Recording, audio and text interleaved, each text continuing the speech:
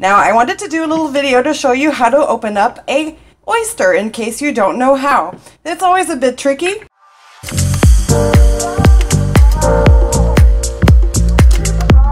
Hello culture eaters! These oysters that I picked are called Lucky Limes.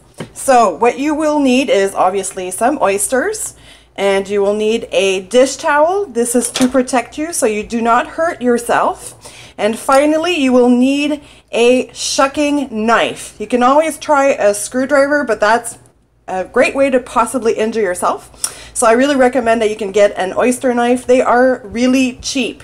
So let's look a little bit at the oyster anatomy. We have an oyster shell. Inside we have the oyster with a little bit of brine juice, and we want to try and save as much of that brine juice as possible. So the oyster inside is attached to the shell somewhere on top here and on the bottom as well. So when you open it, the idea is to not injure the oyster inside. The edge here is very flat, practically seamless. So this is not the best place to try and open up an oyster. What you want to do is go on this side where there's a little bit of an hinge. So what we are going to do, I'm right-handed, so I'm going to do it this way. I will place the oyster on the dishcloth and hold it down this way. This will give me a little bit more leverage, and it will also protect you if the knife goes. Hopefully it'll go under and it will protect you.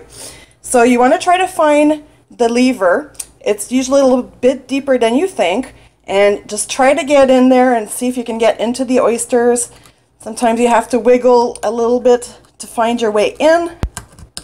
I know I'm inside. I felt a crunch a little bit, so I know I'm inside the oyster.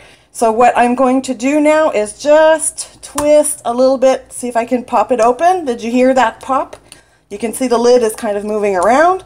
So I'm just going to try and loosen up a little bit around the hinge. I don't want to open it yet because, like I said, the oyster is attached on top. I will take this sharp end that has a bit like a knife teeth and run it really across the top of the shell to disconnect the actual oyster from the shell. And you really want to run it along the edge so you don't pierce the oyster. I think I got it. Now, the idea is to try to lose the least amount of juice as possible. We're still a bit attached. I'm going to wiggle it over here. There we go. It's going to pop open, and there is your oyster. If you're going to serve it straight up on a bed of ice, I would clean up a bit the edge from the dirt with the cloth, but you know, that's part of eating oysters. You're going to get a little bit of gunk. But I wanted to save this for a recipe, so I am going to place this in a bowl. Again, I did my best to not lose any juice. I'm going to right away run some out a little bit. And like we said, the oyster is attached on the bottom. So again, same idea, sharp teeth. I want to run carefully on the bottom to detach the oyster from the bottom of the shell without injuring the oyster itself as much as possible. There we go. Kind of got it. And the oyster is now detached. I will pour this right here because we are going to use it for the recipe. These oysters will be cooked, but again, this is the shell you would serve it on. And there you go. That is how an oyster is shucked.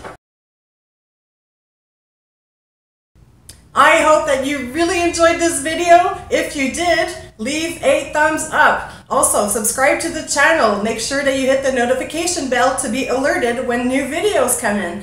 And my favorite part is hearing from you. So go down there in the description box just below in the comments and leave me a comment. It's one of the favorite things about being on YouTube is hearing from you. And until then, I will see you with some new videos very soon. I wish you a fabulous day. Bye.